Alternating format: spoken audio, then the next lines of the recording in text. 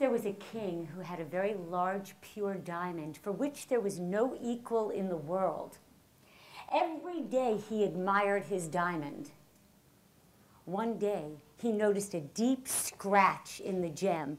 He called his most gifted craftsmen to repair the defect. But they declined the job, saying the responsibility was too great and returning it to its original state was nearly impossible. The king offered a great reward far and wide for repairing the defect. An artist from a faraway village looked at the diamond and said she could make it more beautiful than it was before. The king was impressed with her confidence and entrusted the gem to her care.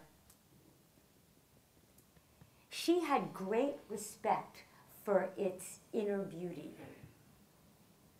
She studied it, turned it in her hands, noticed where the shine faded due to the scratch.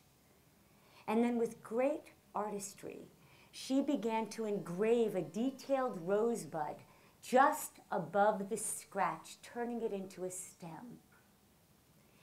Then it became known as the most treasured jewel. From its imperfections emerged an unparalleled and exquisite beauty.